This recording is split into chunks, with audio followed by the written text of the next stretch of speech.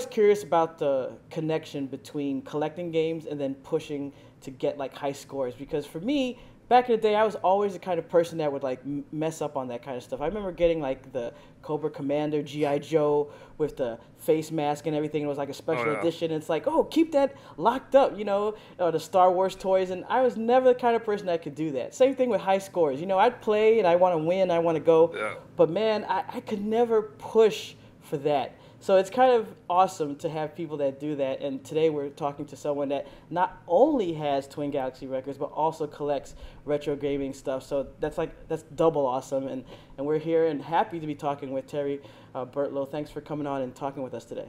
Yeah, thanks for having me, man. I appreciate it. So as far as collecting, I mean, that in itself can be like huge, especially with retro gaming. I mean, I see a lot of people doing it, and a lot of people have different methods of how they do it because you can go out and find some of these games. Like a friend of mine, Alex, has saw games where it costs like hundreds of dollars for a game.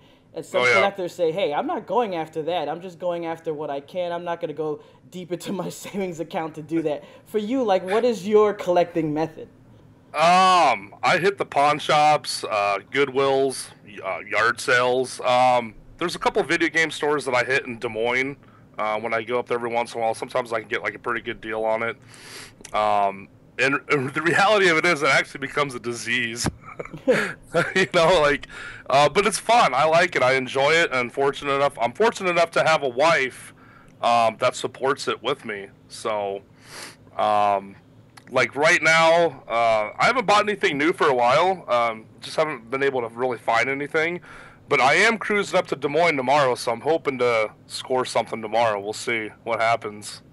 Yeah, so like when I see just other collection shows, because they have all types of reality collection shows, it's kind of interesting, like the methodology that they use. Like they'll go to, like you said, they might go to a garage sale or something like that.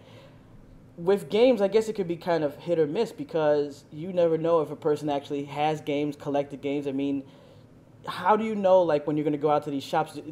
Ahead of time, do you know that they have games, or just, like, a hit or miss? Well, some of the shops, there's an example, like, there's one in Des Moines that I frequent quite a bit. It's called JCD and Hobby. Really, really cool store. They specialize in, I mean, they have video games. They have, like, everything from, like, Atari 2600 all the way up to, like, today's gaming. Nice. You know, with, like, your PlayStation 4 and Xbox One. They also sell collectible action figures, which is really cool. Still in the box. I'm talking stuff like that I had when I was a kid, and I'm like so jealous because I wish I still had half the crap that I had when I was a kid, and I don't have it anymore.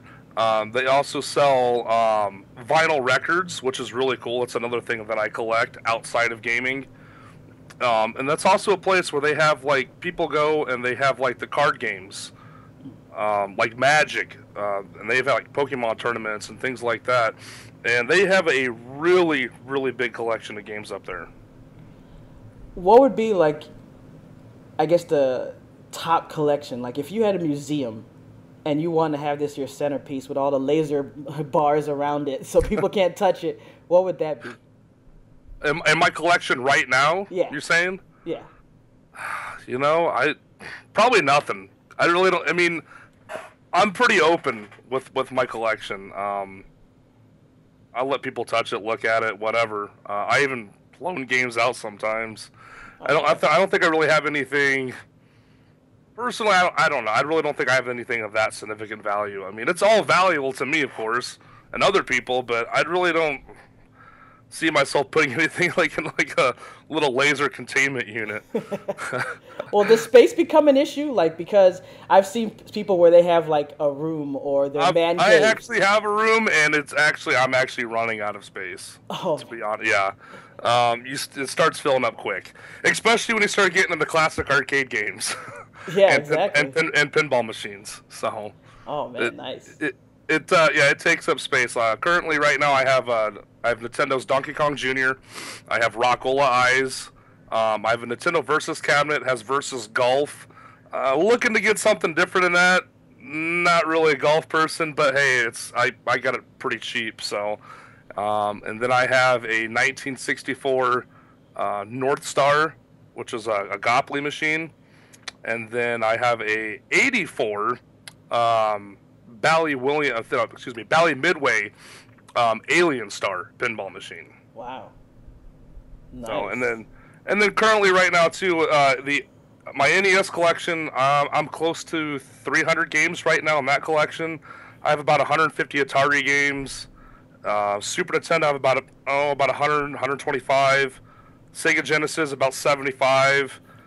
And then on top of all of like the actual like little knickknacks and toys and just the collectible stuff, it's crazy. It's just, I have a whole room full. It's unreal, and I'm running out of space.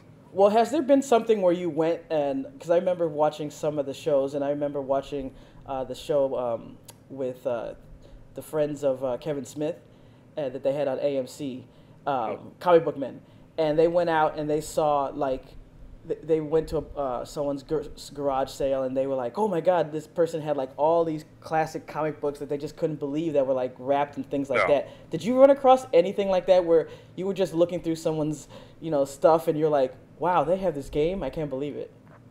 Yeah, actually a couple of years ago that happened. We were over, I can't remember where it was at. We were somewhere in Illinois, and someone had like this huge yard sale. We're like, we gotta turn around, throw the brakes on, turn around, go back. So we go back and we start cruising this yard sale, and like there's this whole table, and they had a whole bunch of Game Boy games. Well, they had like the Zelda game for Game Boy, and they had like the red and the blue Pokemon. Nice. For $1 a piece. I shit you not, $1 a piece. Awesome. I was like, whoop, swooped them up. I cannot believe, some people, they really don't know what it's worth. So sometimes you're fortunate enough to get good deals like that. Then you have other people who actually know the value. They take the time to look up the value, and so they have a general idea of what it's worth. One of the biggest things I do not like is like eBay. Oh, yeah. You know what I mean? Like, sometimes, some things it's a good reference point to see what it's worth. But what drives me nuts is when you have people, okay, an example, they have like the Mario Duck Hunt, okay, which is fairly common. There's so many of them out there, and you have people on there, we got the super rare, Mario Duck Hunt, like, $75. Are you kidding me? Yeah. I saw that game for like 50 cents. Because I have extra games and stuff. I do flea markets and whatnot, and I sell that game for 50 cents because it's just so common. It's not worth that much. Yeah, I mean, I've talked to collectors who said that they don't even go to eBay. Like, for them, it's not only just trying to find those games, and sometimes they are going after rare games, and that's part of it. But they said it's part of the travel. Like you said, they'll be out and then they'll see a garage sale, a yard sale that they weren't planning to go to, and it's like, hey, let's stop. And that's part of the collecting fun in itself, even if you only pick up some common items. Mm-hmm. Exactly. Yep. Yeah. The internet sometimes, like, when it comes to like the eBay and Amazon, that stuff just irritates the hell out of me, because it really, to me, like, it just destroys the market. Because, like I said, people have all these, common games that there's just so many of them in circulation. They think they're super rare, and they're not. And so they have like a ridiculously amount of money on them, and it's not worth it. As far as the space, how do you work that out? Like, what is the kind of negotiations you have with your wife to make sure that you... We actually have a spare room, so it works out good. Oh, but if it bleeds out, then that's like, no, right? It's like you can't leave that room? We haven't got to that point yet. So, we'll see what happens when the time comes, I guess. All right, so as far as your Twin Galaxies, the world records and games... So tell us just about the beginning of, like, what games you like growing up playing. What games were you first exposed to? Okay, I'm trying to think. When I was just a young kid, probably 88, 89 was the first time I got a hold of a Nintendo controller. So, of course, I started with, like, Mario Brothers and Duck Hunt, the games like that. And then when the Super Nintendo came out, I really got into Zelda. I am a huge Zelda fan. I love Zelda. Hands down, it's going to be one of my definitely top 5 favorites out of all the games in the world. So it kind of started with that. I remember, just being a kid too. We used to play Nintendo, Super Nintendo, and Sega Genesis. Me and my one friend, we used to spend hours playing Beavis and Butthead on Sega, Wow. trying to beat the game. So it started. That's how it started. It started with that, and then it just gradually took off. I remember when, excuse me, I remember when the pinball boom happened in the early '90s. That's when I got kind of exposed to like the arcade scene, the arcade side of it. And I immediately got addicted to pinball and fell in love with pinball. And the game that done it for me was Williams Funhouse. I can't even begin to imagine how much money I dumped into that damn game. As far as making that next transition, it's because it's funny because I was talking with Tim McVeigh about this, about back in the days, it wasn't like someone was saying to themselves, hey, you know what, I'm going to get the world record in Donkey Kong, I'm going to get the world record in Nibbler. It was more like, I'm playing this game, and the next thing you know, it's like, hey, you know what, I think I can do this. Was that the same process with you as far as getting these world records, where you're just playing it, and then it's like, oh, I can go farther and get this high score? Well, the whole thing with like me, with like for me to chase like a world record, that really actually didn't happen until I didn't even start thinking about it or considering it until about 2010, which I know is it's crazy. I live in Ottumwa, Iowa, which everybody knows it's the video game capital of the world. In 2010, they had a huge event called the Big Bang, and they inducted the first class into the International Video Game Hall of Fame. I got to meet a lot of the people that I see like in Chasing Ghost and King of Kong, and that's actually when I became friends with Tim McVeigh too. And since then, we're really tight. We go to concerts together, we go to the racetrack together, we do all kinds of stuff together, and we work together at the same factory. So it really didn't cross my mind until then. I see all these people, and I'm just like, man, that's kind of cool, And then it was the following year, in 2011. It was Walter Day had put on the 30th anniversary Twin Galaxies event, and it was held at the Bridgeview Center in Ottumwa. And it was that weekend I set my first world record scores, and it was on the Xbox 360, and the game was Pinball Hall of Fame, the Williams Collection. Myself and another one of my friends, we basically just went after it. We had referee with us. And it was really cool. We've done it in a live setting. At the time, it was the head referee was Dave Nelson. He's the one that actually verified the first round of scores that I'd done. And to me, what's crazy is like my scores on it is just like so ridiculously low to me. I have blown them scores out of the water. I've just never resubmitted. As far as just what it takes to get that score, I mean, were you just playing normally, or like at some point does it kick into a real competition to get that score? Okay, well, when they announced that they're going to have that event, and they said that there was going to be referees on hand, and excuse me, they already had a whole bunch of games already set up with referees. Like one of them was like Just Dance. So my wife, she plays Just Dance. She has world records on Just Dance. So she was over at the Just Dance area, getting world records on that. Nice. I'm trying to think. They had some like Call of Duty stuff. They had the Pac-Man DX Championship Edition, I think was one of them. And there was a couple other ones. I can't remember exactly what they were. But when they announced that they were going to do all that, I was like, there's going to be referees there. This is, a couple months prior. I said, I wonder if I start practicing my ass off. I wonder if I could do it live with the referee. That'd be cool. Because, then it would be automatically verified. And so when it got closer to time and the event actually got there, we talked, my friend and I that wanted to do this, we talked to Dave Nelson, at the time was the head referee. And we set it up. It was a 3-day event, I believe. I think it was, it started actually on a Thursday night, but then it was Friday, Saturday, and Sunday. So Sunday, late morning, we set it up with Dave. We had one TV, one Xbox, and we just went for it. As far as when you're there with all those gamers, because I'm always curious about the aspect of the fame that someone can get. And I know that sometimes people are like shy to talk about that because they don't want to think of games as fame. But I don't know if people can get celebrated for other things, acting, sports, things like that. I don't think there's any problem with saying you're famous in video games. That's fine. And then of course we know there's egos just in competition as well. Do you see any of that? Like when you go to these competitions, if you go to any of these cons or something like that, and there's some type of either world record competition or something like that, do you see that where people say, hey, I do want to be a celebrity, or that ego really kicks in? I really haven't never seen the ego part of it. I mean, the ones that I've been involved in, I mean, you get people that they really get into it. You know, they get jacked up. But as far as like the ego goes, I mean, personally, I've never really seen ego from anybody on a personal standpoint. I really haven't. For the most part, I know myself, I try to keep it as friendly as possible. I mean, yes, it is a competition.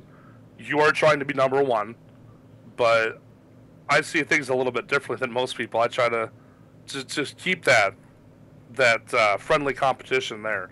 You know, even if I lost, I'll go up to the winner and be like, hey, man, congratulations. I'll shake their hand. You know, that's just the way I am. That's how I was brought up. That's how I was raised. So.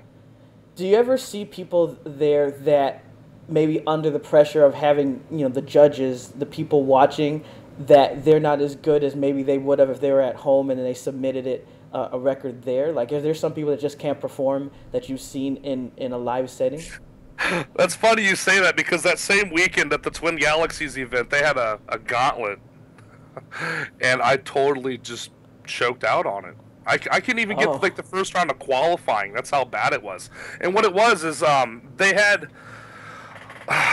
you started on like the Atari 2600, and then you ended up all the way down. I think it was like Xbox or something, and you had like every console in between. You had like Nintendo, you had like the Dreamcast. I can't remember all the systems, but there was quite a few systems. So each system, you had different games that you were playing, and you had different objectives before you could move on to the next screen, to the next game.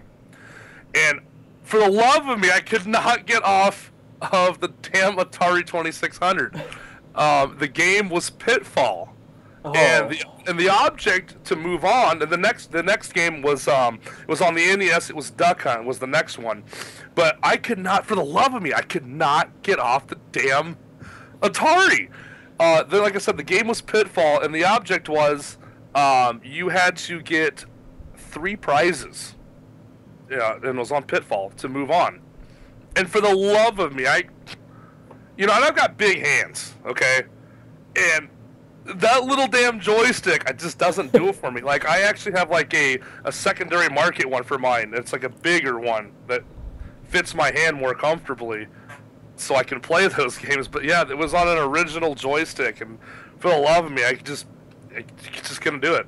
I couldn't even get past the first round of qualifying, and I tried 5 different times to make it to the next bracket. Just couldn't do it. And that's one of those things where you go home later and then you crank it out, and you're like, why could I do this? Yeah, you go home, it's like, what the hell? I couldn't do that there, but I could do it right now. What the hell is going on? But yeah, I was really frustrated with myself on that. I was so mad. But what's cool is one of my other really good friends, he actually ended up winning the whole damn thing. Oh, yes. As far as when you're there and do you have like a story or other funny things that have happened when you've either been at competition or just events where there's a lot of gamers together? Because I think a lot of times people get this misconception about conventions. Like like people were saying back in the day with the BlizzCon, it must be terrible, all these gamers. And man, when I went, gamers are partying, hanging out. It was such a great experience. Oh, absolutely. One of my favorite events, and it's actually coming up here next month. It's in Milwaukee, Wisconsin. It's called MGC, which stands for Midwest Gaming Classic. I absolutely love that event. The people that started it literally started with like 20-some people, like in a Boy Scout like basement or something. And now it's like, it takes up like this huge 5-star hotel. They set tents up outside. They have like extra security there. Oh, man. They see, over 5,000 people in a weekend. Easily. It is so big. So big. But what I like about the best part to me is when the event closes down at 8 o'clock to the public, and you start having all these little after parties, where you actually have to have a special wristband to go to these after parties. You know, it's just all about a good time. Everybody playing games. You know, there's a little bit of adult beverages involved, and and of course, you're gonna have that. And the after party that I usually attend is the Star Wars Arcade after party. They always have a big room down there for that event. They're out of DeKalb, Illinois, and what's cool about them is they're like one of the not the one they're the last like neighborhood arcade in existence, which is really cool. And Pat and Glenn, the guys that run it, they are excellent, super nice people. They always have a really awesome after party at MGC. They always order up a whole bunch of pizza, and I mean it's just a really good time. It is. And last year when I think was it last year or the year before? I think it was last year maybe. I actually got to see my first Donkey Kong kill screen done live. I mean, I've seen it on TV, right, on the streams and stuff. You see it on the movies and the documentaries, but that was my very first time ever seeing it done live. And I remember, and I'm friends with the guy who done it. His name is Eric Tessler. And so anyway, he starts playing the game, and about 45 minutes after him standing there playing the damn thing, I went up and I made a little joke to him, the old Brian Koo line from King of Kong, hey, there's a Donkey Kong kill screen coming up if everyone's interested, So I went up and I said that to him, and he starts laughing. He goes, I don't know, maybe. So then more time passes, and I'm like, damn, I mean, he's on pace, man. He's gonna fucking do it, And so I start telling everybody. I start telling some of my friends. I'm like, dude, Eric's on pace. He's gonna kill it. He's gonna KS it. And so some other people kind of heard me talking about it. Next thing, there's this huge crowd around the damn Donkey Kong machine. People setting up their cameras and everything, starting to record. They want to get this, And he KS'd it. And what was cool is Pat said that he thought that was the very first time that their machine got KS'd, which is really cool. Was there ever a person or persons, like when you went to any of these events, that you were like, I guess maybe not awestruck per se, but you were just like really proud and happy to see like someone either in gaming and you're like, wow, that was really cool to meet this person? The very first time I got to meet some like the big names like Billy Mitchell. I got to meet like Steve Wiebe before. Trying to think. One of the coolest people that I got to meet, and I actually had a conversation with. The first time I ever met the guy, I had an hour and a half conversation with him. It was weird, but it was really cool at the same time. It was Matt Brass, and he's in Chasing Ghost. I don't know if you remember that or not. But yeah, I mean, yeah, he was super down to earth. I remember like when before I realized who it was, I was like, he had like this crazy hairdo, and he had like these orange parachute pants on, like MC Hammer style, and he just had like this really unique style about him. I was like, man, who the hell is that guy? Well, then I realized it's Matt Brass. I'm like, oh shit, So I go up and I start talking to him, and like next thing you know, like an hour and a half later goes by, and it's like, damn. But yeah, I mean, I've met some pretty cool people. I've met like Fatality. Everybody knows who he is. Yeah. He's a big PC gamer. I was super stoked to meet him just because he's an awesome guy. And then of course, like the granddaddy of them all is Walter Day. Yeah. How could you not love that guy? Definitely. Now, of course, you have multiple records that you've been able to get. Yeah, I've got 28 right now. 28. Wow. 20. That's sweet. Is there one overall that's just like the other ones, like you said, maybe you said, oh, I know I could beat that score, and I have. But was there one where you're like, okay, if someone asked me to put this up on a plaque, that's the one I'm doing? Honestly, none of them. Because to me, they're all low and mediocre. Because I wasn't at like top performance the day that I set those. I know I could do way better, and I've done way better, but I've just never taken the time to resubmit. And the crazy thing is I haven't checked in a while, but excuse me. My scores are still there. They're not that high. Like my sons can probably beat them. They're that low. Now, I asked Tim this, and I'm always curious because, you know, a lot of people, especially who watch a lot of our interviews, are older gamers. And there's, even though gaming has gotten to the point where it's more accepted, you still have people that'll say things like, oh, you're still playing games and you're how old? And this and that, and grow up, and just silly things like that, even though we've seen people playing games in their 70s and stuff. Yeah. What do you say, like, to people who say that? Like, oh, you're playing games and you're married, and it's like, what would you say to people like that? Honestly, I mean, I've heard of that. I know what you're talking about. Honestly, I'm 31, and I haven't had that problem. Hell, my mom and dad play games. You know, my stepdad plays games. People that are older than me that I'm friends with, they play games. I really haven't had that problem. You know, my grandma, she's old. She's like 80 some years old, and you know, she don't play games no more. But she doesn't. She's not like how do you say it? She doesn't like really come down on me about it, and she thinks it's like really cool that I have world record scores like with Twin Galaxies, and like I'm on a trading card and whatnot, and she thinks that's cool. You know, she doesn't really come down on me for playing games. Like I said, my wife, she plays games. That was just like an awesome connection that we had from the get go. We have two sons. They absolutely love gaming. I'll never forget the first time I brought the first arcade machine home. They're like, you know, this is so cool, you know, and they like to play the old stuff too, which I think is really awesome. They like to play, you know, like Duck Hunt, like the older games, like on the Nintendo and things like that. And like right now, they're like really big into like Angry Birds. They've been playing some like the Minion games, and the biggest thing they're really into is Five Nights at Freddy's. Oh man, that game. So my two boys they're all about Five Nights at Freddy's. Like we had to go out and buy them T-shirts and the little plush dolls, and you know what I mean. Like that's the stuff you have to do.